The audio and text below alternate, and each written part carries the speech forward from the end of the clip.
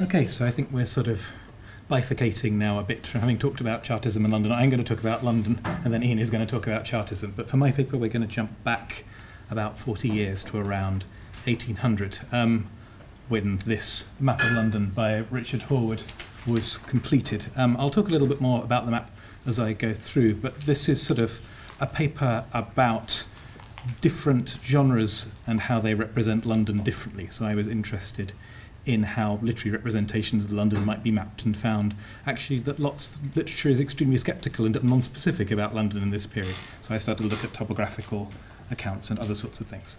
So I'm going to read a slightly more formal paper and look at how topographical representations and poetic representations of London clash, using the map as a means of looking at that. So in the 18th and early 19th century, writers producing the kinds of work which we would now call literary are often very sceptical about London. Percy Shelley, whose poems enjoyed considerable currency among Chartist audiences, they were regularly printed in the Northern Star, constructed a considerable part of Peter Bell III around what for the city is a very unflattering comparison. Hell is a city very much like London, a populous and smoky city. There are all sorts of people undone, and there is little or no fun done, small justice shown, and still less pity.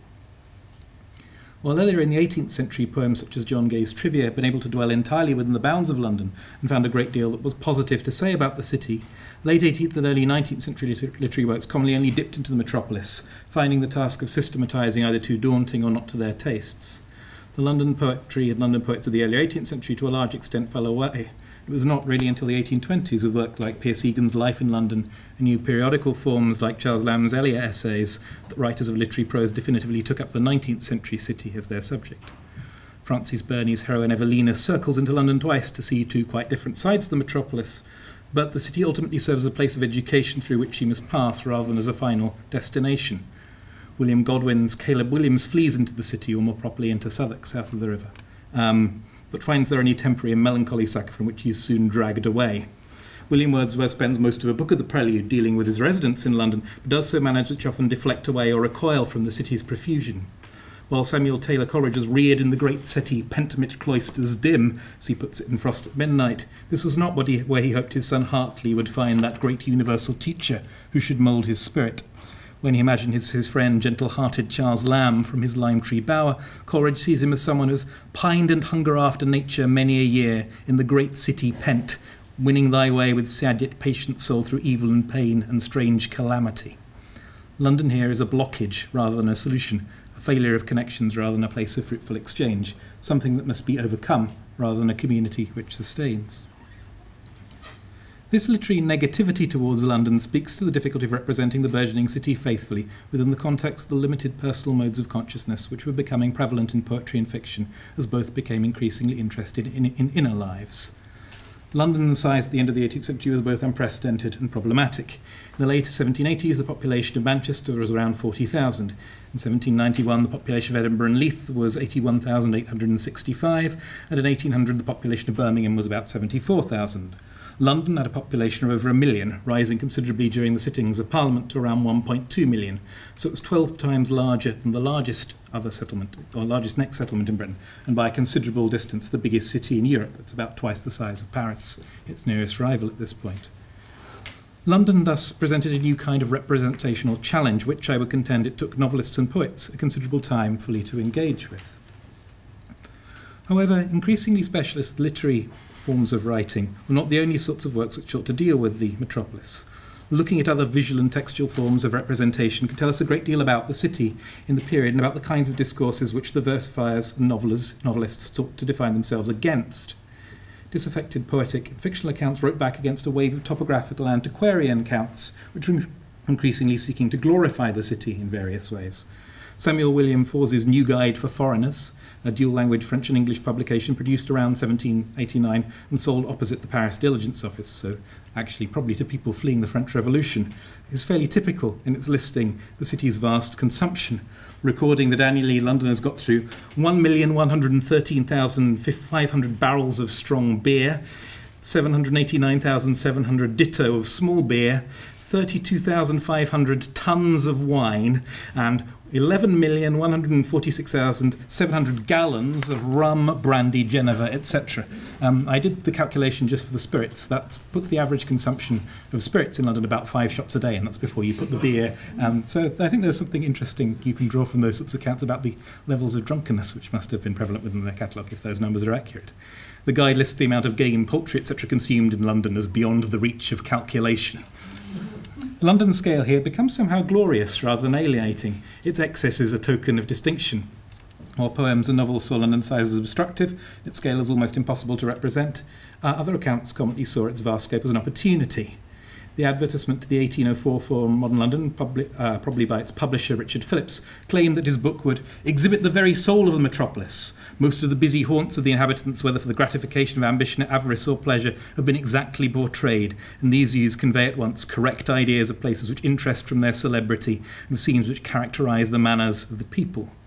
While Phillips in this account does not claim that London's soul is by any means pure, he does contend that it is graspable. The city can be characterised and understood, rendered down into a comprehensible and useful written form. He was by no means alone in this. There's a flourishing market at this period, books of London antiquities and series of plates of London views. I'll show some of these in a moment. If the poets no longer loved London in verse as they had once done, it was certainly not a city without its tributes. So one of the most impressive attempts to encompass London at the end of the 18th century was this: the plan of the cities of London, Westminster, the borough of Southwark, parts adjoining, showing every house, produced at considerable financial and personal expense between 1790 and 1799 by the surveyor Richard Horwood. And this is a British Library copy from the Press collection, which has been coloured. The details of Horwood's life are pretty scant. It's not really clear when he was born. He's recorded being baptised at the Church of St Mary in Aylesbury, Buckinghamshire, on the 26th of March, 1758. There's some evidence of his early surveying in plans of Trentham Hall in Staffordshire, a project which he conducted for his older brother, Thomas. But after that, he vanishes for a number of years. Various scholars have conjectured that he might have worked for the Phoenix Fire Office, to whom he later dedicates the map. Give me one sec. There is a dedication in the bottom corner there, roughly where the hand is, to the Phoenix Fire Office.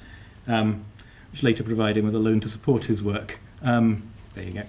But there's no real evidence of this beyond the dedication. It's possible that he's the Richard Horwood who operated as a china dealer in glass enamelled blue-edged and Queensware from 431 The Strand in the 1780s. This again is using British Library newspaper collections to look up Richard Horwood's. A notice of his auction of his stock in the World for the 26th of November 1790 describes this Richard Horwood as a wholesale and retail dealer. It also states that he is quitting that trade, having engaged in a work of great public utility under the patronage of persons of the first rank and consequence. So that lines up very neatly with the first records of when Horwood's trying to get subscribers to the plan, which is also in, I think, October 1790. So this might be the work of great public utility for which that Richard Horwood leaves his former profession. In many ways, though, the best evidence for Horwood's London existence in the 1790s is the plan itself, which includes his successes and frustrations. This is the interior of the tower. You'll see he's marked there, the internal parts not shown, or not distinguished, being refused permission to take the survey. He also includes, next in fact to the dedication to the Phoenix Fire Office, an explanation which explains why he wasn't able to carry out his full original scheme. The public, he writes, will observe that there are many streets, etc., where numbers are omitted, such as either without numbers or so very irregularly and frequently changed that they could not with propriety be inserted. So the mutability of London thus outran the ability of its chronicler to set it in stone. While Horwood is not able to gather every detail which he had sought to include, the plan as it stands is a testament to success at accruing information, at finding ingenious ways of accommodating it.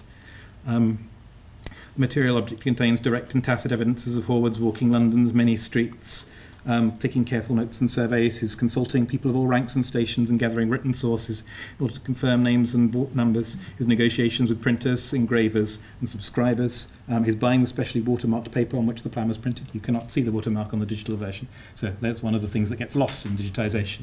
So that there are losses as well as gains. And his working painstakingly by sun and candlelight with pencil, compasses and rule in hand to recreate Metropolis in miniature. writing to the Society for the Encouragement of Arts, Manufactures and Commerce in 1800 as part of a series of attempts to secure a premium in relation to his work. The plan had a long list of subscribers, but he was constantly short of money in producing it.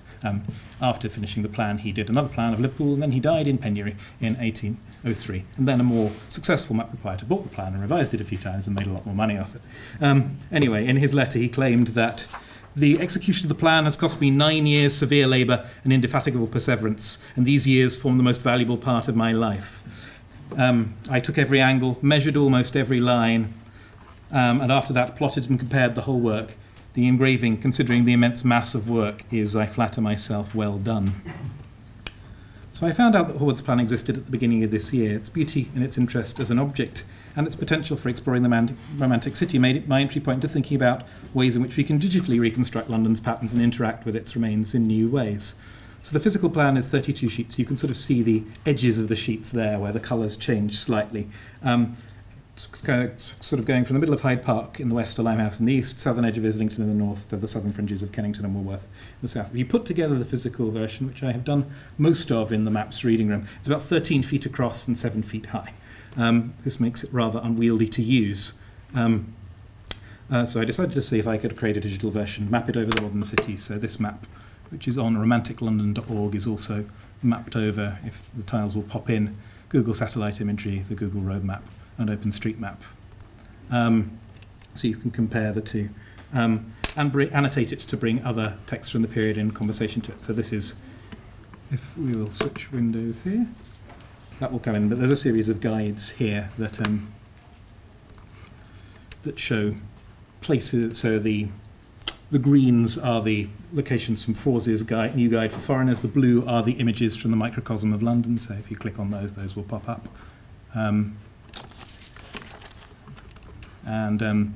The other markers are from Richard Phillips' Modern London, which I mentioned earlier and we'll return to in a second. So reducing the map to the size of a box on a computer monitor while still allowing you to see every detail via zooming in, something that's only really become possible in the past few years. Similarly, if you tried to pin text and images to the plan in the pre-digital era, you would probably rightly ended up dealing with furious librarians. While the London of the period has to a large extent slipped away, digital technologies have opened up a number of avenues for re-envisioning and democratising the traces which remain. So the current Romantic London website includes plates from Rudolf Ackermann's Microcosm of London, the plates and text from Richard Phillips's Modern London. So this is the image of St Paul's from that with the description. And these are one of the plates of the itinerant trades, if we can. Sorry, there we go. That's which are also from the same book. Text from the New Guide for Foreigners and the text from the 1788 edition of Harris's List of Covent Garden Ladies. So you can visit the site and you can see all of those things at the moment, and I'm hoping to continue to expand it. So Romantic period London, as Horwood's plan and the intertext which I pinned to it eloquently demonstrate, was a prospect both radically and conservatively different from any other contemporary urban or rural environment in Britain. Its quantitative scale mandated qualitative differences which encompassed systems and complexities which had not yet developed or which were deemed unnecessary in less extensive urban environments. London had long been a city of professional associations, from the medieval guilds to the Inns of Court and the training hospitals. In the late 18th and early 19th century, it was also the location where many modern disciplines and professions were first fully articulated. Where provincial literary and philosophical societies were generally and necessarily broad churches, London institutions were becoming more didactic and specialised, incentivised more tightly to define their limits by competition, by the possibilities of overwhelmed.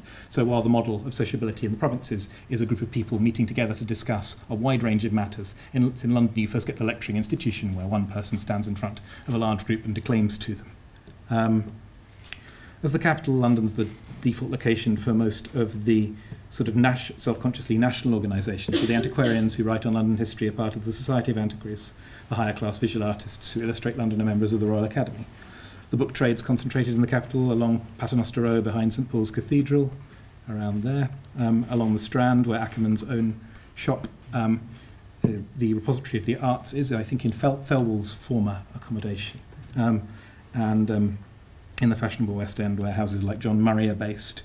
So that a lot of these lavish illustration versions of London are produced by London publishers and only producible within London where the printing expertise is present. It's also interesting that lots of them are publisher-driven rather than author-driven. So Force's new guide is named for its publisher, as is Ackermann's Microcosm and Phillips's Modern London. So they're designed as useful and beautiful objects of consumption, but they're produced in a means that's quite a sort of mode that's quite different from the modes of those who are creating poetry and novels. Poets and novelists are still at this point quite heavily reliant on older systems of social recognition, including direct and indirect patronage, that means they really want to be distinct as individuals rather than as cogs in mercantile systems. Newer sort of proto-romantic ideologies about aesthetics and individual genius also don't really fit into the sorts of ways in which these accounts of London are being produced. Authoring selves was for many writers a key part of poetry and fiction. While London systems can serve for the promotion of selves, the expanding city is a pretty hostile environment for trying to establish your distinction. Far better to define yourself in opposition to it in certain ways than to try and be part of it. So while writers representing London in the late 18th and early 19th centuries can't really be divided crudely into camps of alienated literary individualists and positivist purveyors of commercial proto-modernity in themselves, it's striking how much more keen poets and novelists are about London in their letters rather than their published fiction. There do seem to be significant difference in the ways that different genres of works represented London. These appear to me to open up sometime in the 18th century and to begin to close again by the 1820s. And I'll just, in the last part of this paper, spend a little bit of time comparing some of these. So the poem that's now the most famous romantic period meditation on London, and perhaps the most famous poem on London full stop, is not very sanguine about the city. I wander through each chartered street near where the chartered Thames does flow, and mark in every face I meet marks of weakness, marks of woe. In every quiet eye of every man, in every infant's cry of fear, in every voice, in every band, the mind-forged manacles I hear. How the chimney sweepers cry, every blackening church appalls, and how the sapless soldier's sigh runs in blood down palace walls. But most through midnight streets I hear how the youthful harlot's curse blasts the newborn infant's tear, and blights with plagues the marriage hearse.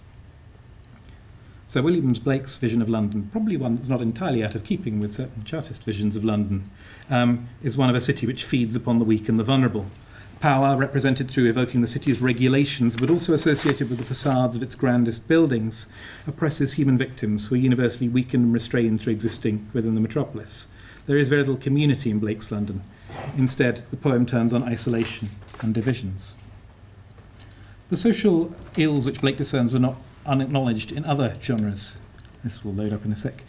Richard Phillips' London depicts its chimney sweeper here outside the walls of the Founding Hospital, and the plate description is very clear about the abuses of the trade. The hard conditions of chimney sweeping devolves upon the smallest and feeblest of the children apprenticed from the parish workhouses. The employment in itself stints their growth, and it is unhappily too much the interest of the master so to feed his apprentices as they shall not be liable to outgrow their occupation. It is very common to see chimney sweepers of 12 and 14 years of age who do not exceed the ordinary stature of boys of 7 and 8. In 1800, Patrick Colquhoun, a statistician, one of the pioneers of modern policing, estimated that London contained about 50,000 women who worked as prostitutes, or about a tenth of the female population, many of whom seemed to have no alternative but to become the miserable instruments of promoting and practicing that species of seduction and immorality which they themselves were the victims. While the relatively extensive account of the euphemistically named woman of the town given by the German historian Johann Wilhelm Archenholz in his Picture of England focuses principally on the lavish world of the exclusive bagnios and rich abbesses of King's Place near St James's. He does briefly confront the desperate circumstances of the less fortunate victims of the sex trade, and fortunate there is used in extremely relative terms. I beheld with surprise, mingled with terror, girls from 8 to 9 years old make a proffer of their charms, and such is the corruption of the human heart that even they have their lovers. Towards midnight, when the young women have disappeared and the streets become deserted, then the old wretches of 50 or 60 years of age descend from their garrets and attack the intoxicated passengers, who are often prevailed upon to satisfy their passions in the open street with these female monsters. So Blake is not entirely out of keeping with other accounts of London here, and London in the late 18th century is pretty horrific in many respects. What is striking in Blake's poem then is not so much that it represents the negative effects of child labour and prostitution, but it makes these its major tokens for representing London existence. Aspects of the city which topographical writing, treatises and travel writing depict as problematic threads in the larger tapestry of the city become, in Blake's poem, the factors that reveal its quintessence as a city of division. Colquhoun and Phillips see the social problems they discern as fixable. The plate description of the chimney sweep goes on to note that, happily for the cause of humanity, a society has lately been established to alleviate the misery of these unfortunate beings by the adoption of a mode of sweeping chimneys by a machine, which, upon the examination of several intelligent persons, has been highly approved. Archenholz places the women he describes outside London's community, regretting their plight but excluding them from continuing consideration.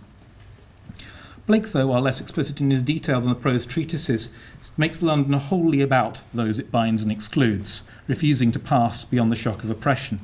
His poem rejects gradualist notions of development and the systems which other accounts implicitly place their faith in.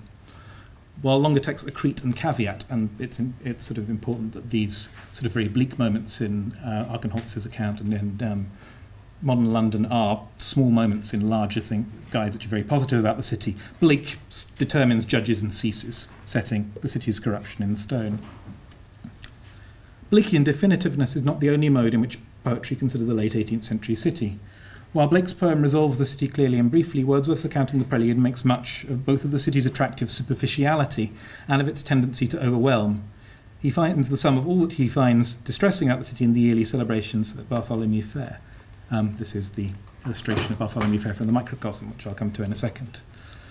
What a hell for eyes and ears, what anarchy and din, barbarian infernal. 'Tis a dream monstrous in colour, motion, shapes, sight, sound. Below the open space, through every nook of the wide area, twinkles, is alive with heads. The midway region and above is thronged with staring pictures and huge scrolls, dumb proclamations of the prodigies, and chattering monkeys dangling from their poles, and children whirling in their roundabouts, with those that stretch the neck to strain the eye, and crack the voice in rivalship, the crowd inviting, buffoons against buffoons, grimacing, writhing, screaming. Him who grinds the hurdy-gurdy at the fiddle weaves, rattles the salt-box, thumps the kettle drum, and him who at the trumpet puffs his cheeks, the silver-collared negro with his timbrel, equestrians, tumblers, women, girls and boys, blue-breeched, pink-vested, with towering plumes, all movables of wonder from all parts are here, albinos, painted Indians, dwarfs, the horse of knowledge and the learned pig, the stone-eater, the man that swallows fire, giants, ventriloquists, the invisible girl, the bust that speaks and moves its goggling eyes, the waxwork, clockwork, all the marvellous craft of modern Merlins, wild beasts, puppet shows, all out of the way, far-fetched, perverted things, all freaks of nature, all Promethean thoughts of man, his dullness, madness and other all jumbled up together to make this parliament of monsters. So this is in contrast to the rather more benign image created by Auguste Pugin and Thomas Rowlandson for Ackermann's microcosm of London. For Wordsworth, Bartholomew Fair is a place of painful sensory overload, a deluge from which it's impossible to draw ordered connections. A location which might, in other hands, symbolise London's energy and its role as a meeting place for myriad people of different races and creeds becomes, in Wordsworth's hands, a chaos on which no limits can be set, a community that's lost the possibility of signifying. While the microcosm is also more cautious about Bartholomew Fair, it aims for a more positive representation. So the microcosm is an enormously expensive, lavishly illustrated publication. So it has 104 hand-coloured aquatint plates and then texts sitting alongside them. It retails for 15 guineas, which is probably well over £1,000 if you do the conversion. So it's plates, and so it's really marketed to a select audience of quite privileged people. Its plates and their descriptions focus principally on state institutions, finance, commerce, religion and the arts, so it touches on the less fortunate mainly through charitable institutions. It represents the courts quite significantly. There's several plates of prisons. However, there are fruitful and interesting tensions within and between the plates and texts which the microcosm contains.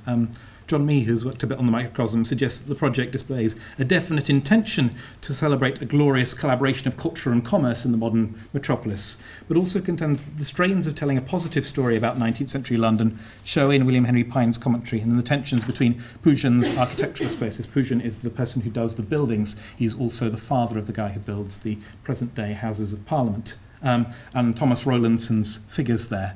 So in this Bartholomew Fair plate, you can kind of see the contrast there between the sharp lines of the buildings, particularly on the right and in the background, and the sublime sky with its moon, and then Rowlandson's roistering crowd at the bottom, both vivacious and ridiculous. And the opening of Pines, who is the person who writes the text of the first two volumes of the microcosm, description of the plates registers a similar kind of ambivalence. The annexed plate is a spirited representation of this British Saturnalia. To be pleased in their own way is the object of all, some hugging, some fighting, others dancing, while many are enjoying the felicity of being borne along with the full stream of one mob, others are encountering the dangers and vicissitudes of forcing their passage through another, while one votary of pleasure is feasting his delighted eyes with the martial port of Rolla and the splendid habiliments of the Virgins of the Sun, another disciple of Epicurus is gratifying his palate with all the luxury of fried sausages, to which he is attracted by the alluring invitation, "Walk into my parlour." The ambitious who, seated in triumphal cars, are by the revolutions of a wheel like that of fortunes raised to the highest pinnacle of human wishes, look down with scorn on the little grovellers below, reckless that they gain their dangerous elevation at the hazard of their neck, and that by another turn of the wheel they must sink to the base level from which they arose. So this is obviously a description featuring some mocking and mock-heroic elements, Pine asserting his classical education here somewhat condescendingly to frame the principally lower-class attendance of the fair. But while he stands a little in his superiority, there are also elements of celebration here, I think, in his linking the life of London with long-established verities. Bartholomew Fair, of course, has a long history going back to the medieval period. There's the Johnson play, Bartholomew Fair. I think it's finally got rid of only in the 1850s. So Pine's description with its classical parallels and its controlled list is ordered and ordering in a way that contrasts with Wordsworth's more chaotic description. In Wordsworth, Bartholomew Fair is the ultimate symbol of London's overbearing excess. It's the points where he throws up his hand and says, "I cannot understand London."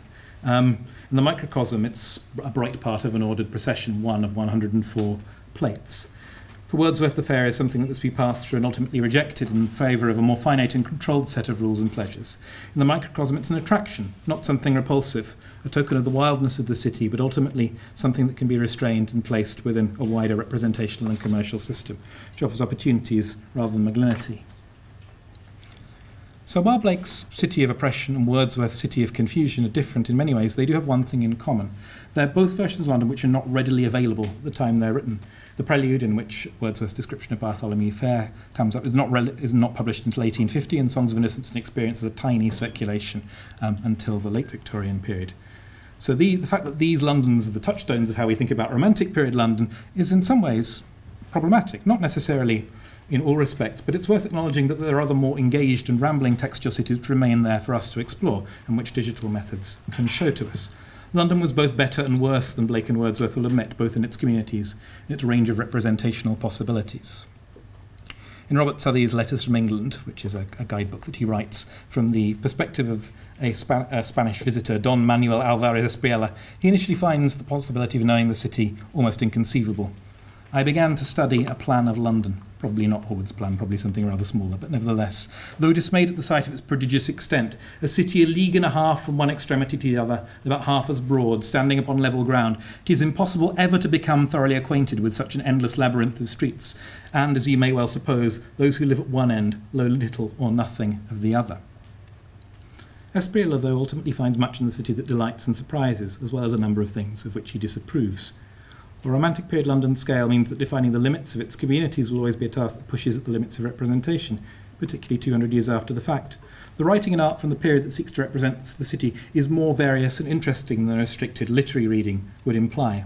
While rhetorically rejecting the city was a powerful mode for pushing the limits of sympathy, those like Richard Horwood, Fors, Phillips, Ackerman, Pugin and Rowlandson, who embraced the metropolis, have valuable things to show us too. Thank you.